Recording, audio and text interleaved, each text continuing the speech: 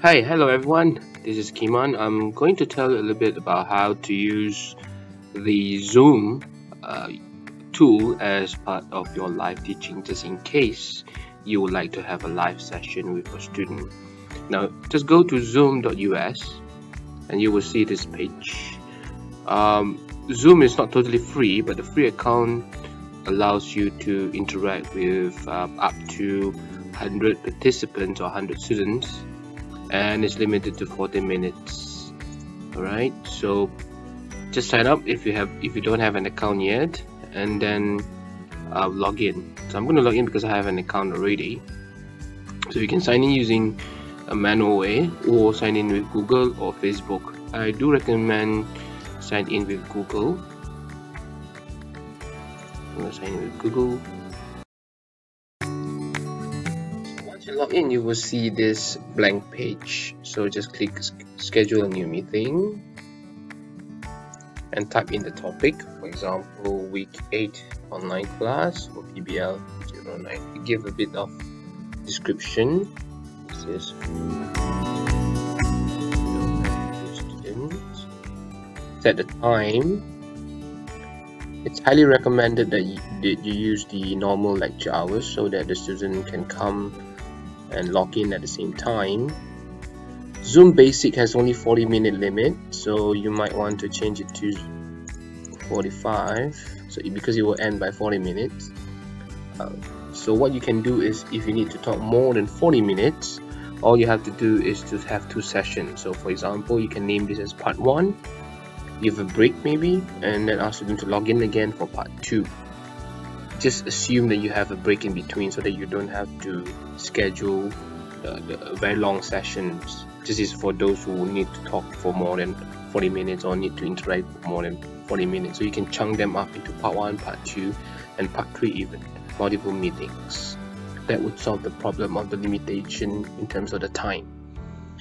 So the rest of the setting, you don't have to change much except for all this. I do recommend you to tick enable to join before host, means student can join before you.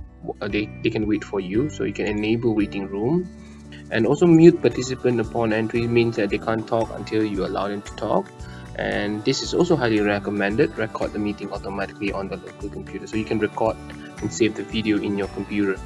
And then if you need to upload it to somewhere, then you can still upload it or let the student review for those who miss the session, for example.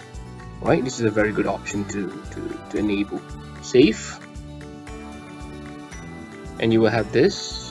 You will just have to share the URL to your students, right? Copy this and share it on your Elite, for example, or even share it to the WhatsApp group and so on. All right. If they don't want to use the direct URL, they just have to click join the meeting up here and then key in the meeting ID. Either way is the same, right? So let's say I'm trying this out. Start this meeting. You will see this. It will prompt you to install Zoom Meetings. So just open Zoom Meetings if you are using Chrome, which is highly recommended. If you are using Zoom, Chrome is the best browser for Zoom. Then this will pop up. Alright, so student will see the same thing, so they can decide whether they want to join with computer audio or not. If they want, then they can just click joined. Notice that Zoom is already recording the session, so you can enlarge this, right? So the speaker icon is down here. Video is disabled. Let's say if I enable, then you'll be able to see me for a while, right? And then you can invite participant by clicking this one if you want to do manual invitation, or else just give them the link. You can manage participant. You can see the participant here. So far it's me, of course, the host. You can chat. This is good for those who do not want to show their face, so you can just say hello everyone.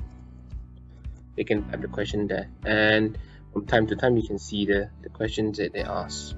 You can also see the pause and record button here, where you are recording the whole session, right? If you click share, you can decide to share the screen that you are using. So you can also use whiteboard, where you will able to scribble anything right? And then the student will be able to see the same thing, right? So you can stop share and back to other things. For example, share, you can also share files. If you are using PowerPoint, you can upload your PowerPoint to Google Drive, right? Advanced setting will allow you to share other control like second camera and all that. But basically, this is what you can do with Zoom. Alright, I hope this is useful for you. Try it out. Alright, Zoom has been doing quite well in allowing live teaching to work for quite some time, so you might want to consider using Zoom for your live teaching. That's all for me. Thank you very much for watching.